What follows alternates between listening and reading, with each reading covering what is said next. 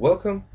In this video I will show how to create a cosmetic thread on the inside of a hole and on the outside of a cylinder.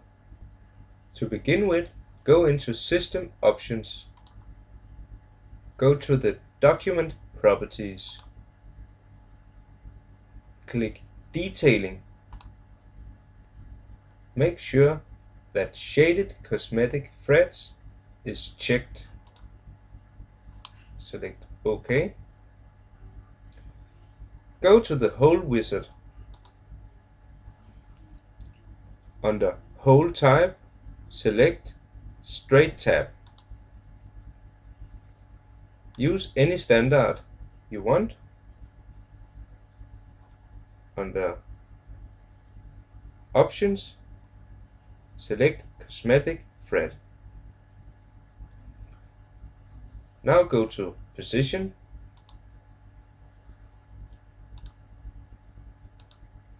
position the hole, select OK. As you can see, the cosmetic thread is now inside the hole. Go to System Options, Document Properties, Detailing, deselect Shaded Cosmetic Thread, select OK. As you can see, the cosmetic thread is now gone.